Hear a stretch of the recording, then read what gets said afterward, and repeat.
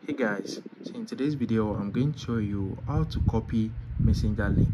So if you want to copy the link to your profile on messenger, let me show you how it is done. So you can follow these steps on your iPhone also. I'm going to show you how it is done on iPhone. So on your Android device, open your messenger. So make sure your messenger app is updated to the latest version. After that, click on these three lines at the top left corner. Once you click on that, you need to click on this J icon to open your settings. Once you open your settings, scroll down a little bit and you're going to see username. So click on username, and once you click on username, you're going to see copy link. So once you click on copy link, it's going to copy the link to your profile. That's it. Very easy and straightforward.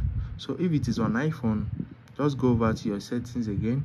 So once you get to your settings on iPhone, scroll down a little bit and you're going to see QR code. Once you click on QR code, you're going to see something like this. So they are going to show the QR code of your profile. So you need to click on share to copy the link. Once you click on share, you are going to see copy. So they are going to show your profile link right here and you are going to see copy right here. So this QR code option is not available for all iPhone users right now, but in the next few weeks or few days, everyone is going to have this feature on their messenger. So I can't find it on my own messenger, but I found it on someone's phone. So my friend, I found it on their phone and I take a screenshot of it.